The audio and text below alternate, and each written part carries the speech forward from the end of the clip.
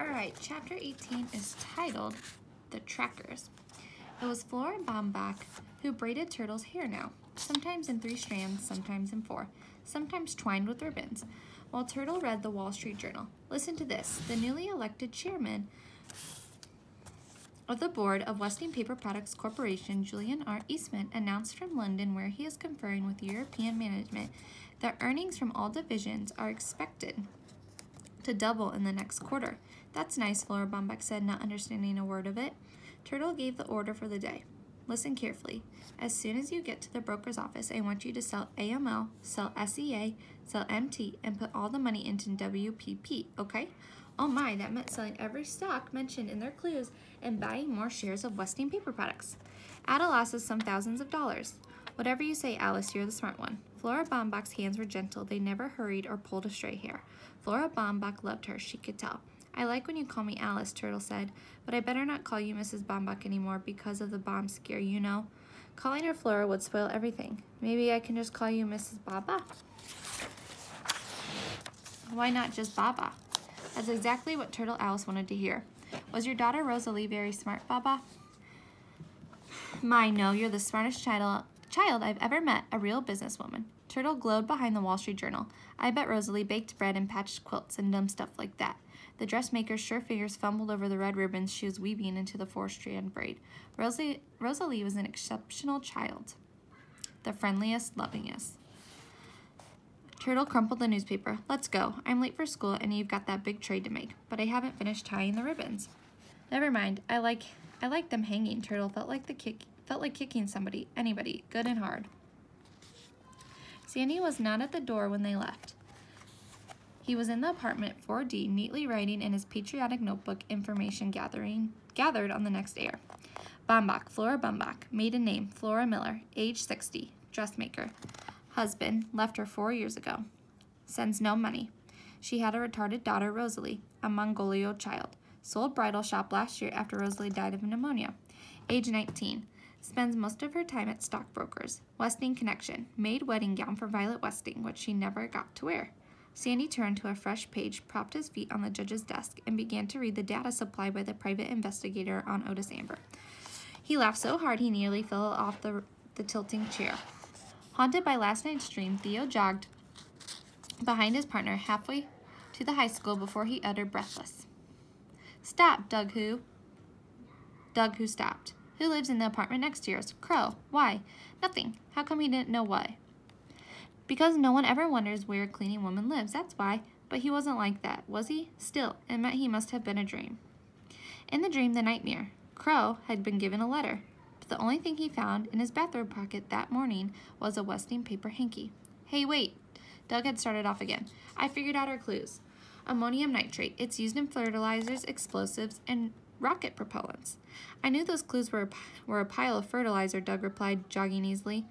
Only one thing mattered. Saturday's big track meet. If he won or came in fast second, he'd have his pick of athletic scholarships. He didn't need the inheritance. Stand still and listen. Theo grabbed Doug by the shoulders and held him flat-footed to the ground. Like it or not, we're partners, and you've got to do your share. Sure, Doug replied. His father was angry, his partner was angry, and a bomber was blowing up Sunset Towers floor by floor. Some game. What do you want me to do? Follow Otis Amber. Head tilted back, Flora Baumbach squirted drops in her eyes, blinked, and stared again at the moving tape. Oh my, Westing Paper Products had jumped 4.25 points. Her eyes must be blurry from the medicine. The dressmaker sat on the edges of her chair, biting her fingernails, waiting for the WPP to cross the board again. There, WPP $40. Oh my, oh my. This morning she had paid $35 a share. There it goes again. WPP, $40 and a fourth. Oh my, oh my, oh my. After classes, instead of running around the indoor track, Doug Who jogged out of the gym to the shopping center, 6 blocks away. There was Otis Amber placing 2 cake boxes in the compartment of his bike. He picked up a package from the butcher shop and pedaled off, unaware of the sweat-suited figure trotting half a block behind him, and went into Sunset Towers to make his deliveries. Hi, Doug. Gonna run the mile under 4 minutes on Saturday? The doorman asked. Sure hope so. Do me a favor, Sandy. Give a loud whistle when Otis Amber comes out, okay? Chip-Tooth Sandy gave such a loud whistle that Otis Amber would have been deafened in the flaps of the aviator's helmet had not been snug against her ears. Leaving his bicycle in the parking lot, Otis Amber boarded a bus. Doug ran the 5 uphill miles to the house with the place card. E.J. Plum, attorney. He ran another 3 uphill miles after the bus that took the delivery boy to the hospital entrance. Doug sank down in the waiting room chair, wiped his face on his sweatshirt, and picked up a magazine. Fascinated by the centerfold picture, he almost missed Otis Amber, who had dashed out of the hospital as though fleeing for his life. Hiding behind parked cars, Doug followed the delivery boy to another bus, ran 4 steep miles to the stockbroker's office. How is it that all these roads go uphill? From the broker to the high school, from the high school, downhill, at last, back to Sunset Towers.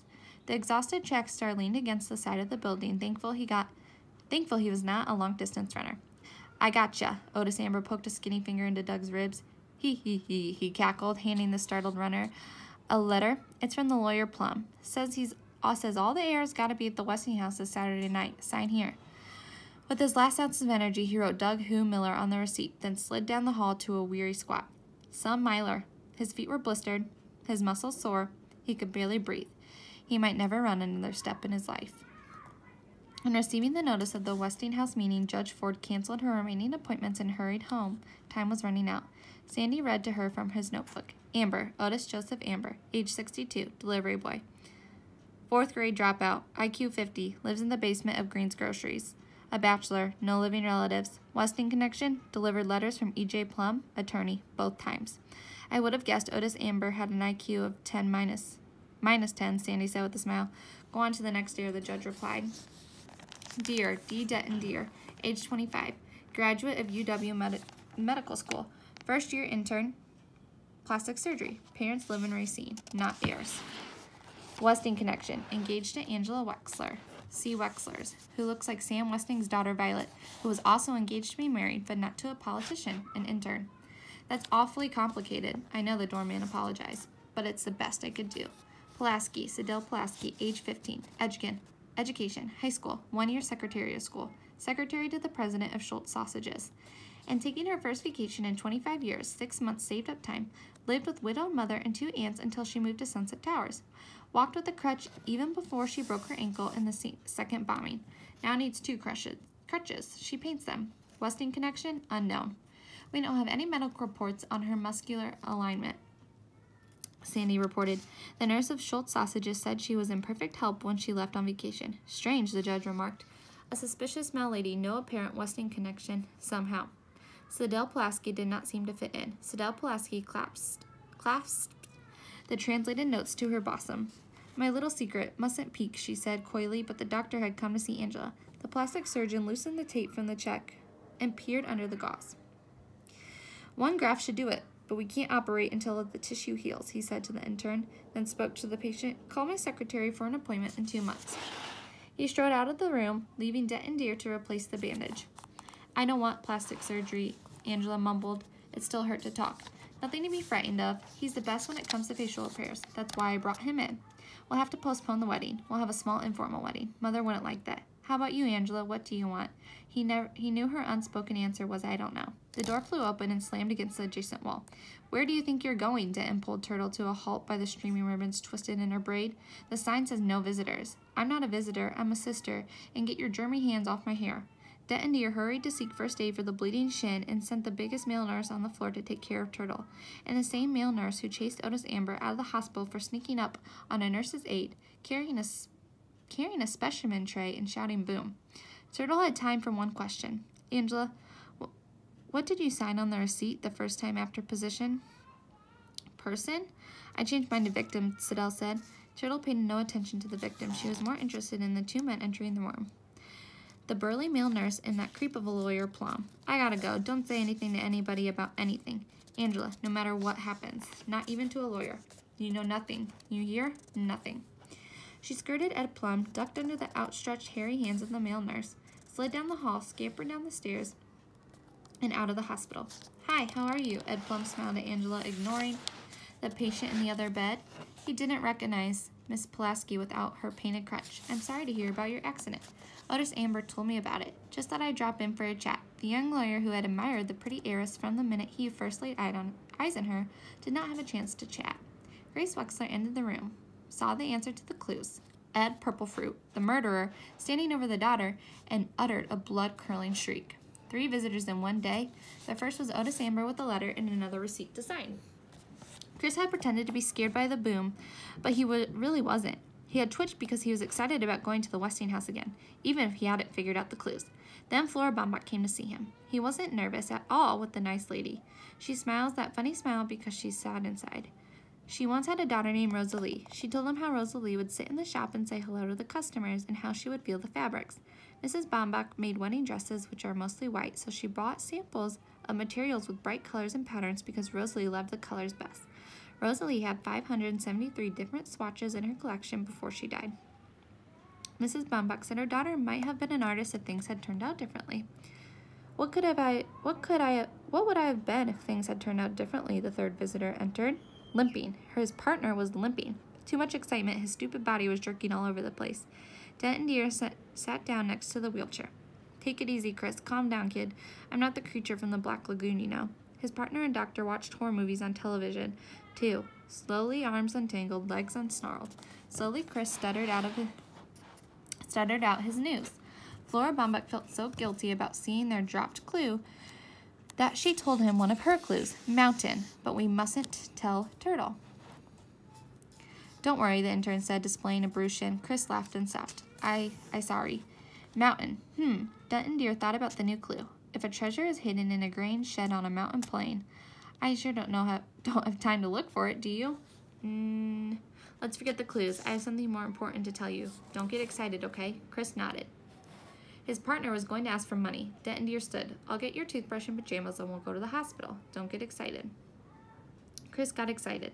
How could he explain that he wanted from his partner was companionship, not more probing, pricking doctors with their bad news that just made his mother cry?